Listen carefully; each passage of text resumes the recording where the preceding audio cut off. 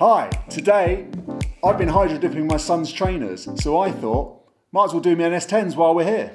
So I'm going to go to Halfords now, pick them up on the way and get myself some spray paint so I can hydro dip my NS10s. Let's see how they turn out. Also on the way to get Matt is exciting because I've got a new car today. I like to keep you abreast of my car updates, obviously, and so I've got a brand new I-Pace, which is fully electric. Not used to having an electric car, so that's going to be a bit of fun. They're quite rapid, so yeah, scare Matt. Okay, I've got some ridiculous fluorescent paint for the speakers. Okay, let's go. Okay, spray paint on board.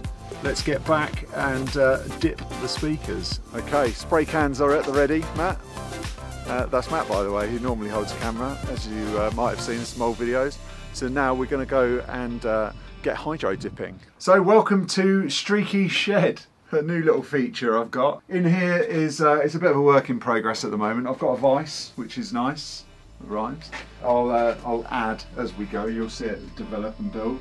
But obviously today I need to hydro dip these little boys, and so they're already sprayed white because I wanted them white in the studio a long time ago. But so what I need to do first of all is take all these bits out, and I'm going to have to strip them back to a box. And then what I want to do for the hydro dipping is, because I want to dip them like this, I'm going to have to put something on the back to hold them as they go in. So I'll basically do that and then we'll get on with the dipping.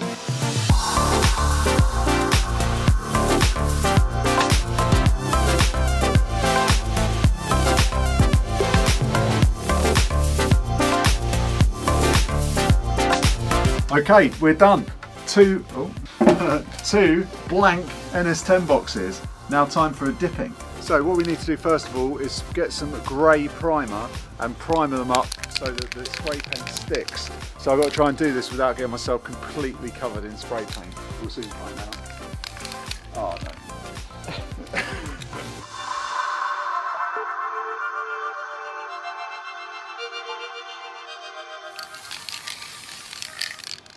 Okay, let's go. Right, got a tub. This is what I'm going to dip them in, but obviously it's filthy, so you need to clean this up. Now, I'm going to fill it fully with water, because this is where we're going to dip from. I didn't consider the fact it'd be really heavy. Right, put the camera down, you're going to have to carry it with me.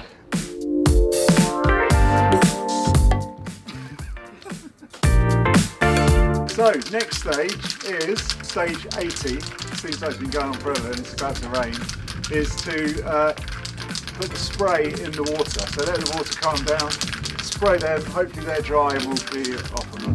That weird. So they're going to be pink really, aren't they?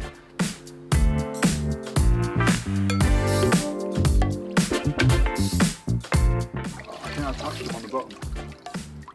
Oh no, kind of cool.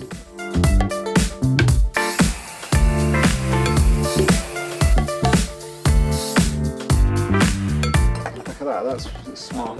That's a good section. So where should I put that?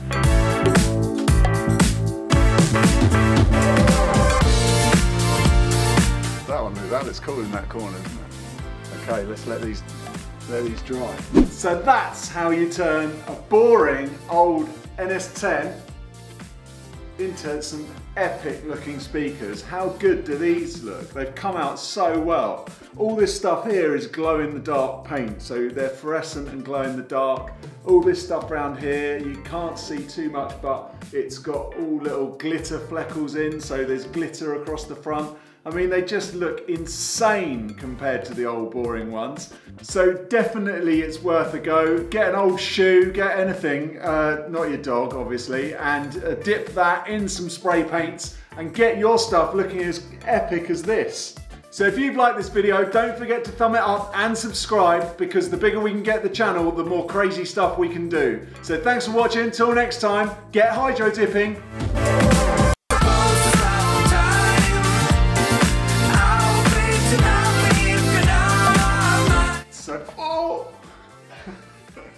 So don't forget to like this.